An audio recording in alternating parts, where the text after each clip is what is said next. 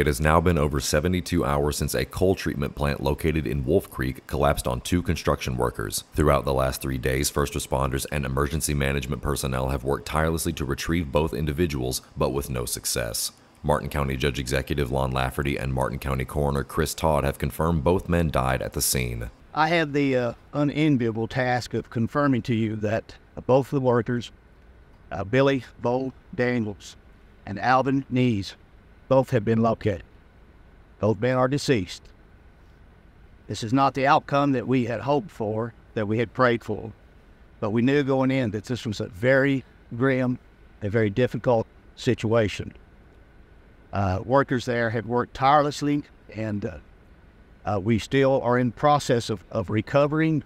Mr. Daniels, Mr. Nees has been recovered. He is now with the coroner and will be taken to the state medical examiner in Frank territory.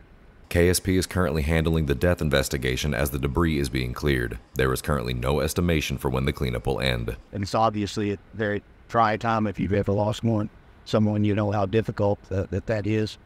I think it was exceptionally so for his family because of the weight of not knowing the unknown, but they're handling it as well as can be expected. They're a very strong family, an incredible family, have a lot of faith in God. I suspect it's going to be very difficult, obviously, the next few days, but I also expect that they will pull through this. Reporting for Mountaintop News, I'm Nick Collum.